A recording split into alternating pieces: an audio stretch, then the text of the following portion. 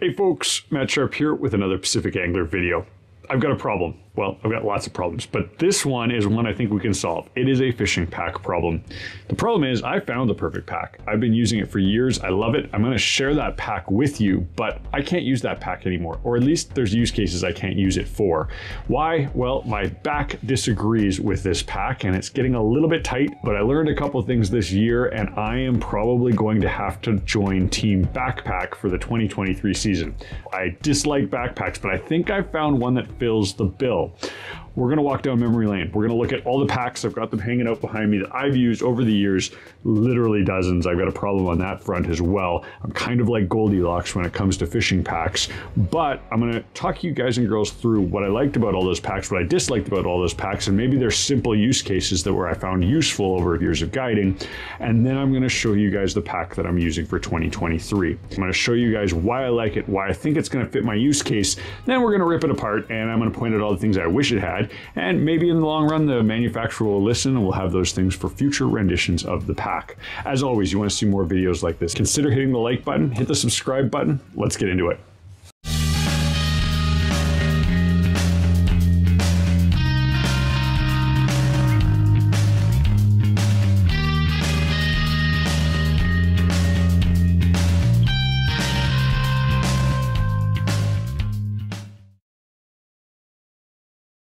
All right, everybody, thanks for tuning with me on this little journey of the pack problem that I have. And I think the best way to start out with it is talk a little bit about all the packs that I've had in the past so you know where I'm coming from. Let's start off with the oldest. And yep, it is a fanny pack. They call it a hip pack because fanny packs sound weird. I actually love hip packs. I love them for one use case, and that is lightweight, minimalist travel. So if you have like a fly box, a gear box, a couple tools, that's all you're going to be carrying, maybe a water bottle, that's great, but don't overload it.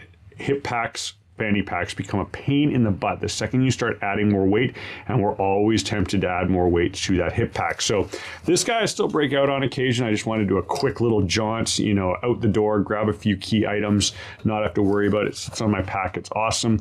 I don't want to go much bigger than this style. I don't know how long that is, and I don't know which model this is. It's ancient, but this style of hip pack I think is really cool, but I don't personally like the big hip pack. They just seem to drag me down, and this one is not going to be my pack for 2023. Okay, what else we got that's old and cool that I've used a long time? Well, this one, and this was an old version of a sling. This was a great pack. You can, if you want to cheat and go into many of our outdoor stores like Mountain Equipment Co-op or wherever your local, you know, surplus / mountaineering store is, and find these relatively cheap. They're going to get you in the game at a fishing level, and I really like them. This one's actually a really good size. You're not going to overload it too much, and that's important. Why? Because if you overload a sling pack, you are going to start hurting one shoulder. And this is the problem that I'm running into. Now, why are slings my favorite? Slings in general are, it's because I can put it on over the shoulder and I can sling it around in front of me. And here it is sitting in front of me, and I can get access to all my gear, and then boom, it's out of the way and I don't have to think about when I'm fishing. Big thumbs up to slings. This is not the sling to get. I'm going to show you a couple that I absolutely love, the ones that I'm running right now, and then we're going to talk about the backpack. So slings, I got a bunch that I fish. I've actually got 2 of these, and this has been my daily driver for the last 6-7 years. This is no longer made. This is the Freestone, and this was the large version of it. And I love it, but it's a little bit big and it's a little bit heavy. Carries everything I need. I really like the size for that, and I love the access. I also love that this style has a tray that folds open. Let's see what I've got in here. Who knows? I haven't looked at this. Oh, a leaderboard. Let's see what we can do there. Yep, that's a leaderboard with 1 egg on it. Oh, and a chewy bar. Cool. But you get the idea there. Lay it out. I can work on this really easily. I highly recommend slings. If you're young, your back doesn't hurt, and if you're smart enough not to overload your pack, I still think the sling is awesome. Just to make note of it, I have 2 of these. Here's another one. I got one for fly fishing, I got one for gear fishing, and so I can just grab it all and take it and not have to worry about bouncing back and forth. And then I got another one, and this is the waterproof version. And I actually really like the size of this. This one's an older one, but you can still pick this guy up. There's a newer material. It's a little bit lighter weight, a little bit more durable, and a better zipper on it. But the problem with waterproof packs is you're going to be limited in the amount of carrying options and pocket options. Why? The zippers are expensive. Just straight up, zippers and seams that are waterproof make things cost a lot more money and are a lot more complicated to manufacture. This one's not bad. I do recommend treating your zippers. You can see that goes reasonably quickly. And it has some storage in it. It has a couple pockets in it. I like that idea. It's also got this guy up here. Not very waterproof. Stuff does get wet in this pocket, even though I think it's supposed to stay dry. But the long story short is I love this if you're in a saltwater environment. If you know you're going to be swimming or getting wet. I still break this out a lot, and I do like the size of this pack. I'll put the new version up here because I highly recommend it if you're a warm water angler. Again, hip packs are good for warm water anglers, but they're kind of low, and if you're like me who ends up wading across to different flats or through areas in the river that are, you know, really deep, the hip pack just means you got to fight it up. With this thing, once it's on my shoulder, if I am wading deep, all I have to do is grab up here and go like this, and I can walk, and I'm much higher up off my back. I don't have to worry about it, and then back it goes, and I'm in the fishing game. So I can't talk enough about slings, and with that in mind, I want to show you what I think is actually the perfect pack right now. Well, two of them. Two different manufacturers as well. This guy here is the Fish Pond. I love this pack. This one's actually not mine. This one's from the store. This is a Summit Sling. I've lent mine out and I don't know where it is. But if you stick with the rule of the sling, which is to keep it minimal, don't put too much on your back. This guy can carry like a small lunch, a water bottle, no extra clothing per se. Yeah, you can jam it in there, but things get overloaded. But it has a really good working platform on it, which I love. I use this all the time. This one has fly pad in it, or you can put whatever you want. It's a tacky style one, which I think is cool. All your docking ports for your tools, so you're set up, and it's the perfect size, super lightweight and easy.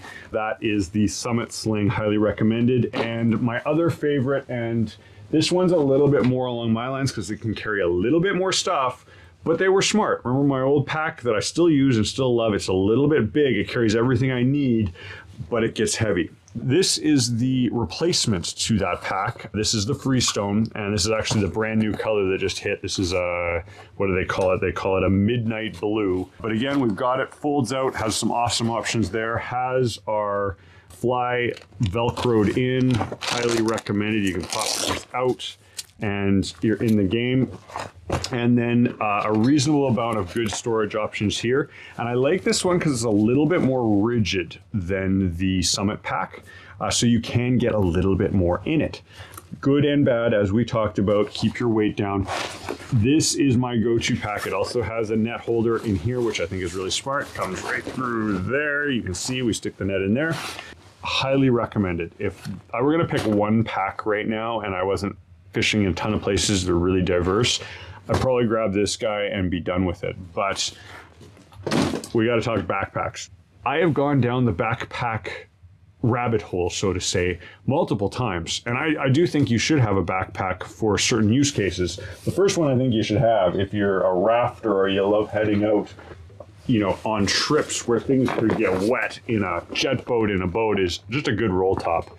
But the problem with backpacks, especially a roll top, if you try to fish with it, aka this is what lives on your back with all your gear in it, you have to go to shore to get access to it. Sure, you can try to sling it around and get into it. It ain't gonna work. And what you're gonna find is you're gonna take this pack off, you're gonna put it on the shore, you're gonna get your gear out that you wanna use, you're gonna step out onto the river, you're gonna start fishing, and you're gonna start moving. Any good angler is not gonna stand in one spot. They're gonna be moving, and I move way too much. I have a big case of ADD when I'm sitting on a spot that's not producing fish, and soon enough, I'm 350 yards away from this pack. I wanna keep going. I wanna see what's around that corner, but this pack is sitting on the shore, and I gotta go back and get it. So this is awesome. I carry this with me when I'm rafting. It is a backpack. We can carry some great gear in it. This is an older model. There's 2 or 3 models out there on the market right now that are highly recommended. Get that in your kit. It's good, but it's not your daily driver. What else I got? Oh, I got one bag I want to share with you. It has nothing to do with all this, but it's super cool. It is, we call it the diaper bag. This is another pack that I loved, and it's new for this year. This is, what do they call it?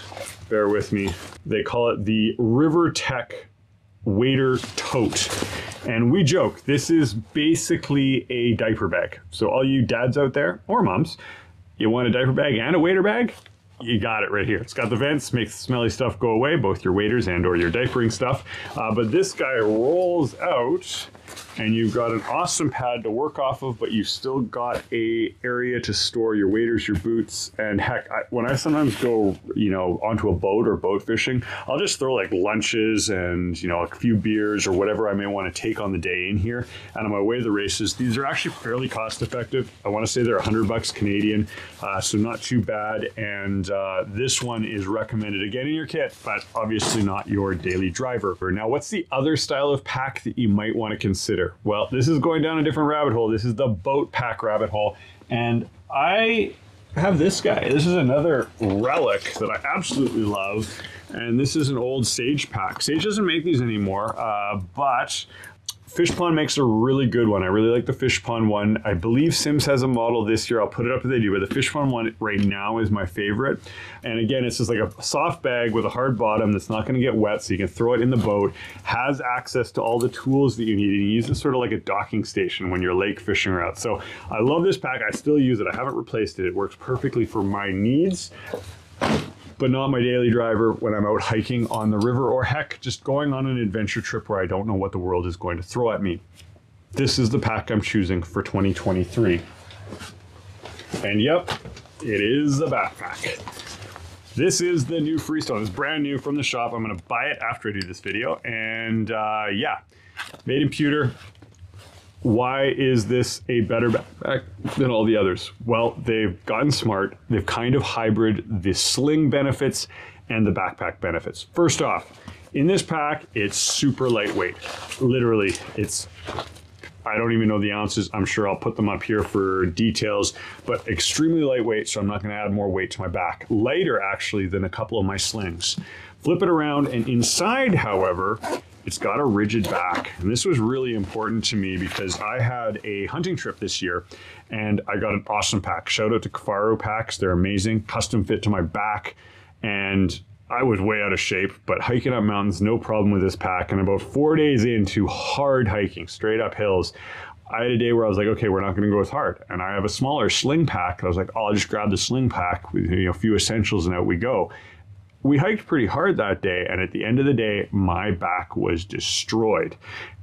The next day, I thought, oh God, I'm not gonna be able to do this. Put on the much heavier, big Kafaro pack, and boom, the way it fit my back, the way it held my back, totally fixed the problem. I was fine. I went hard for another 4 or 5 days, had an awesome time, was super happy about it. And this is where the light went on for me of like, I keep having this slight tight, not a bad back, but just a tight feeling in my back after every fishing trip.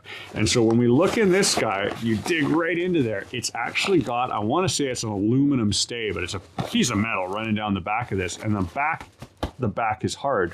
So I'm pretty excited that this is going to get some clearance off the back from me. It's going to be stable. It's super lightweight, but the trump card is this. We can use it like a sling.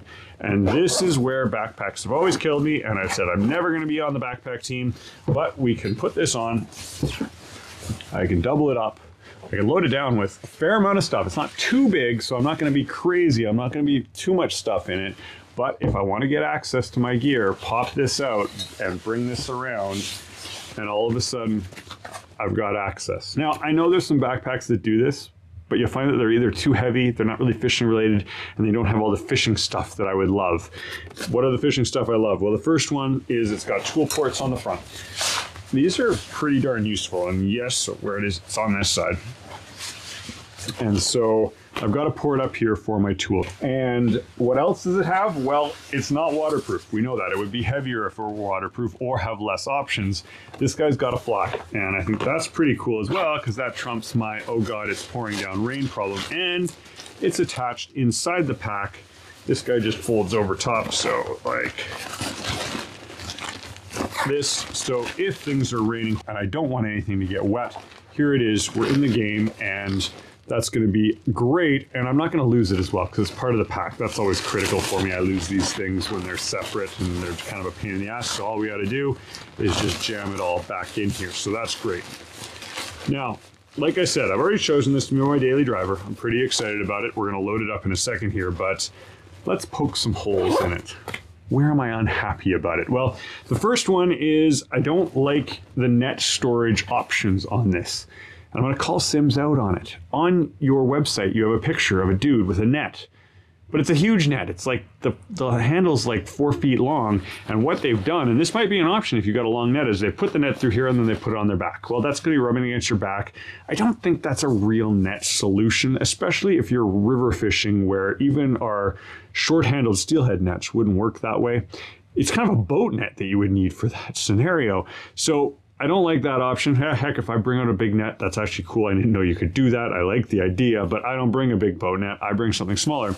And so it does have the D-ring, which we need. We're going to talk about how I'm going to load that up with Fish Pond's net holder. But they do have this pocket here, and this pocket sort of got me wondering. It's a little flimsy. I'm worried it's going to get dirty. I'm worried it's going to get stretched and messed up. But I was like, is that what they expect as a net holder? There's no way to go through there for a handle. Now, I think I can make it work. I think I've got my net over here. Shout out to Moby. This is one of my favorites. This is the Brook. So it's reasonably long and fairly skinny, which I actually think will work for this. So we've got the pack. And I think with a little bit of finagling, I can just jam it in here if I don't want it flapping around. Now, luckily enough for me, with the Brook, it fits. But this is a really skinny net. There's gonna be a lot of nets that won't fit in this option, and who knows if this will stretch out and be wrecked. Hope it will not.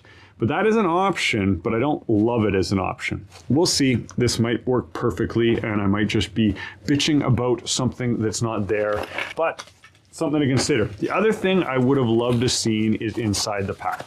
So if you guys remember my, any of my sling packs, here's one we can take a peek. They've got a little bit of dividing options, things I can pack in and cover. I'd love to have had another sort of pouch in here, because it's basically empty. There's some options up top that I could get into. Something that I could slip some tippet in, because this is going to be a big area and things are going to be shuffling around in it.